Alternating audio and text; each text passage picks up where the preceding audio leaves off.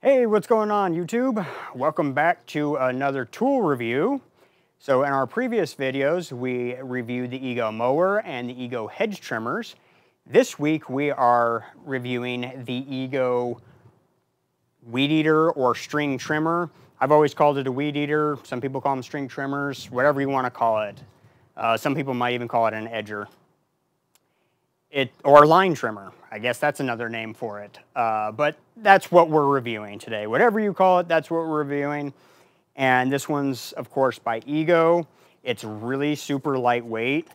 And the center of balance is probably a little bit south of the hinge point right now, but there's also no battery on here.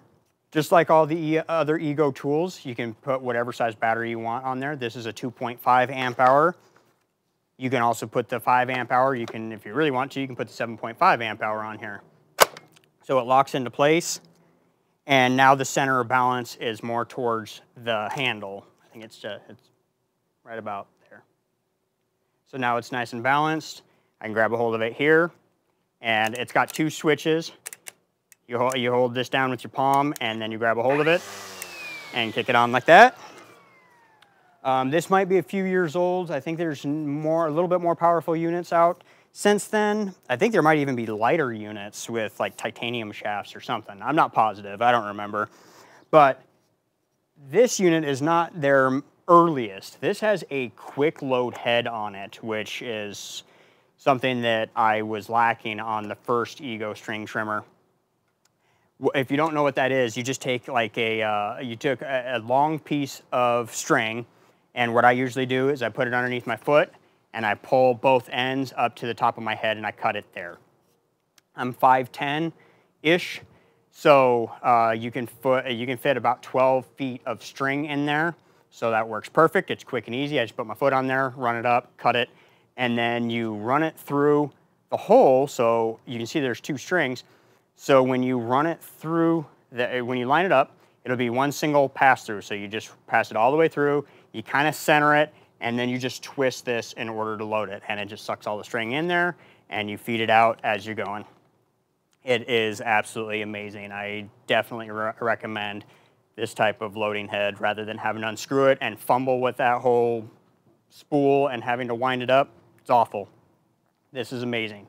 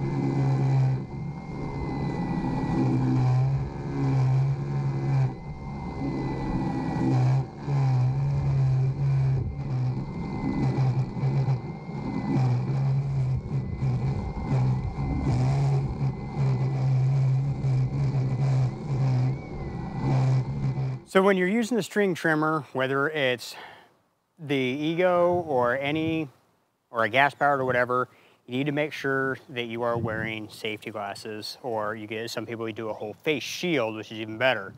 Probably within the first year of buying my house, when I was cutting some of the grass or weeds in the backyard, because this is before I put in a sprinkler system and grew grass, I actually had a rock hit me square in my left retina.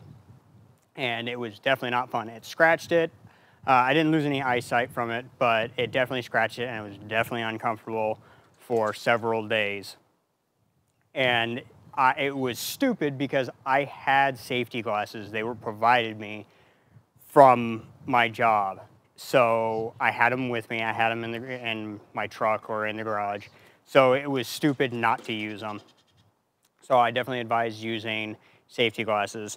Some of you might comment about the fact that I'm wearing shorts while using the string trimmer. That's my choice. Most of the time, I'm cutting in a way that it's directing debris away from me. But from time to time, yes, something does hit my leg. Yes, it does sting. So before I used the Ego string trimmer, I actually used this one from Ryobi. I do still have it in case something goes wrong with that one. I have this one as a backup. This one is corded, and then I'd have to have a 100-foot extension cord that I'd have to drag around with me. The way that I cut, it wasn't that big a deal. It usually didn't get in my way. With the Ryobi, the motor's towards the back, and with the Ego, the motor is on the head. It's just not as portable having to drag that cord around. So with the string trimmer, I do also, just like all my other stuff, I do wear ear protection. It's got a really high-pitched whine to it because of the strings flying through the air. And for me, I need to hopefully prevent my hearing from getting any worse. And when I say worse, I have tinnitus, which, if you don't know what that is, it's a ringing in the ears, and it's constant. So sometimes it's even so loud that it'll keep me awake at night. So I don't want to make it worse. So I always use ear protection whenever I'm doing various projects, or if I'm going to do something loud, I pop them in real quick. For you, it may not even bother you. A lot of people, I'm sure it doesn't. But it definitely doesn't have the noise of a gas string trimmer. So other than the issue with Ego's batteries not lasting as long as they say they do, I absolutely love Ego tools, including this string trimmer. I know they might have even made more improvements since then. This trigger is variable speed, so the more you squeeze it, the faster it'll go. And I think the new ones possibly go faster and have more power than even this one does. Sometimes in thick grass, I will have to crank that up pretty high in order to cut through it, and St. Augustine can get pretty thick, but I've never had an issue with it. So I do like it, I do recommend it, and someday I hope that something happens with the Ego batteries to where maybe a company does it or maybe Ego does it, because my biggest complaint, and this is with electric cars, hybrids, electric tools and stuff like that, we're trying to go green for the environment, but the batteries are not recyclable and they get thrown away, and lithium is really toxic, and the lithium mines tear up the environment. So that's what I have an issue with. I'm tired of them spending all this money on self-driving cars when they need to be spending that money on better battery technology. Then you can worry about the self-driving cars. How about we focus on better battery technology, something that's recyclable? So I do wish that Ego would allow us to send them to them so that they can rebuild them. Maybe a cell went bad. I've seen some old YouTube videos where people have done that, and I wish that that was an option for these batteries. Sorry, I digress. That was my little rant. But other than that, I do like it. I do recommend it. And it beats having to fumble and fight with gas-powered equipment or having to go and pick up gas from the gas station. I guess I will catch you on the next one. See ya.